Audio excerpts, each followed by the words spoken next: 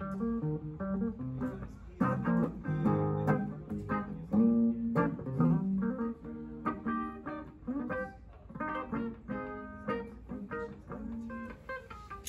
I'm Schutt and I play Jonathan. My name is Alvis Green Jr. and I am playing Michael in Tick, Tick, Boom. I'm Maureen Boorum and I am playing Susan, Carissa, and a few other characters in Tick, Tick, Boom. Hi, I'm Schutt Horsington. I am the assistant director and the male understudy for Tick, Tick, Boom. So Tick, Tick, Boom is basically a week in the life of Jonathan Larson before he hit it big with Rent. It's his failure show right before Rent catapulted him off into stardom before he tragically passed away, of course. And this is just the story of his struggle to really try and get a show off the ground with all his talent and effort. It's very quick, too. And also there are common little themes and bits and pieces of Rent that are hidden in the show, which I think is an incredible Easter egg. Yeah! Tick, Tick, Boom really deals with love, letting go, moving on and moving forward, finding your purpose in life, finding your people, and staying true to yourself and not compromising on your values.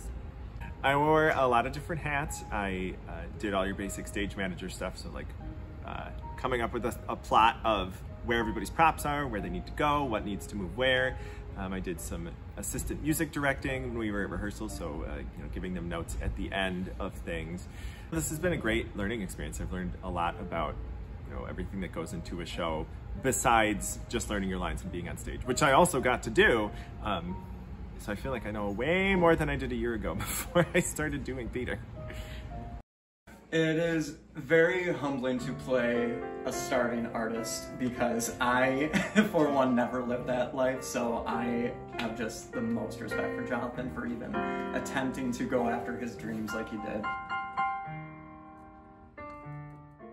My favorite part of Tick, Tick, Boom is that it is a real story and that these are real people, and I think it's really special. I think it's something different to be able to come to the theater and sit down and know that what you're seeing is someone's actual life, and you get to kind of be a fly on the wall and witness in real time what happened to someone. And I think that's kind of unique. I think a lot of musicals are really big and flowery, which is great and awesome, and we love that, but this is really intimate and about connection with the other actors on stage and with the audience, and I think it just really offers kind of a unique little package.